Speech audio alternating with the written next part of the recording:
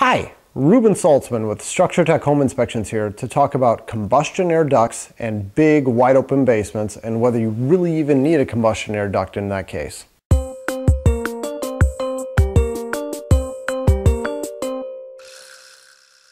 So I bring this topic up because I received an email from a past client of ours recently saying, "Hey Ruben, I had the boiler inspection per your recommendation, and when the boiler guy was out, I told him about this combustion air duct that comes into my basement. It brings in cold air all winter long. It makes my basement all cold and I don't like it and I want to get rid of it." And the boiler guy told me there's been a recent change in the code saying if you have a large wide open basement and it's big enough, you can actually get rid of that duct. So yeah, go for it. And my client was a little leery of this, so he emailed me, "Hey Rubes, what's up? Can I get rid of it? What do you think?" And my answer was, I have no idea. I don't have nearly enough information about your basement to give you an educated answer. Why don't you shoot me over a photo of your basement? Let's have a look and maybe I can get a better idea. So here's the actual photo that he sent me. As you can see in the corner here, we've got a combustion air duct. It looks like a 6-inch flex duct. You've got an atmospherically vented or natural draft water heater and boiler. Now, if you remember my blog post about gas vent appliance types, you can have category 1, 2, 3, and 4. These are both category 1 appliances. They rely on gravity to get the exhaust gases up and out of the home. The exhaust gases are lighter than the surrounding air, so they rise and they leave. But for every cubic inch of exhaust gas that leaves the home, you need another cubic inch of air entering the home. What leaves needs to be exactly equal to what's entering. And if you have a fight for air, like let's say your atmospherically vented or natural draft appliances are venting just fine, all the exhaust gases are going up and out, no problems there, but then you have something that fights them for air, like a bathroom exhaust fan or a few bathroom exhaust fans or maybe a kitchen fan. Those will use like hundreds of cubic feet of air per minute. What if you got one of those? What if you've got a clothes dryer? Everybody's got a clothes dryer.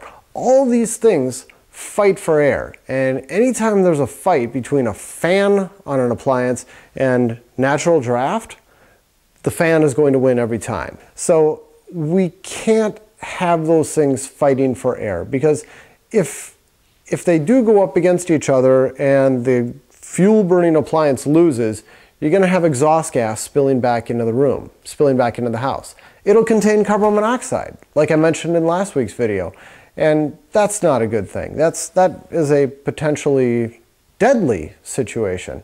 So we never want to have backdrafting appliances. So what happens is we just can't let these devices fight for air. That's what makes it safe. We need a crutch for our natural draft appliances, and that's a combustion air duct. That's this duct that my client had in the corner of his basement. It's there so that there's always going to be enough air coming back in to replace the air that leaves through bath fans, kitchen fans, and all that. So what is this thing about having a leaky home and allowing air to come in? Well, in our fuel gas code, there is a section that mentions that. It says that for every 1,000 BTUs of combustion appliance, if you have at least 50 cubic feet of space, you can get away without a combustion air duct. And so if let's say he's got a 80,000 BTU boiler, typical size, and a 40,000 BTU water heater, again, typical size, we'd have 120,000 BTUs of appliances. And using that formula I gave you, 50 cubic feet for each one of those, you would need 6,000 cubic feet of space in your basement to not need a combustion air duct. And to do the math, if you had like a 30 by 30 basement with 7-foot ceilings, that would get you 6,000 square feet, I think. So it's a pretty typical size basement. So maybe he would be okay doing it, but the problem with the code here is that the code is kind of dumb. I mean, not that it's bad, but it doesn't know what else is going on in the home. And the mechanical code addresses real big appliances that suck a lot of exhaust gas out of the home. I blogged about the 300 CFM kitchen fan myth. But the fuel gas code doesn't know what else is going on. So I don't like relying on that. When I inspect homes that have big wide open basements, I tell my clients this might be enough to supply adequate combustion, but the next time you have any appliances replaced, you're probably going to need to add in a dedicated combustion air duct.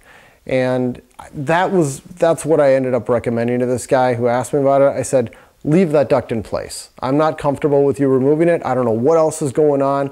Just leave it there. If you have cold air dumping in at your feet, go ahead and make a J at the bottom of that. And so the 6-inch duct is probably all that he's going to need. It's probably fine. And on most homes that we have here in Minnesota, somehow we end up with a 6-inch flexible insulated duct.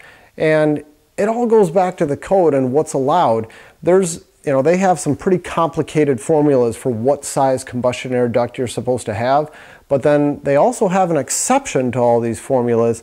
I think I have it written down.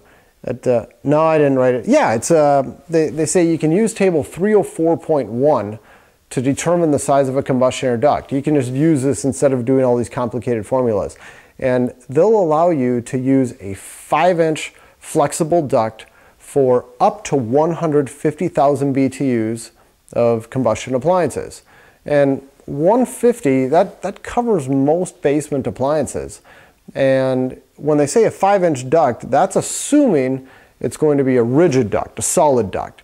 If you want to step up to flex, they say you got to increase the duct size by 1 inch. And that's what everybody does. Everybody's got flexible insulated ducts, and that's why you almost always see a 6-inch combustion air duct installed in almost every Minnesota basement. That's it. Thanks for watching.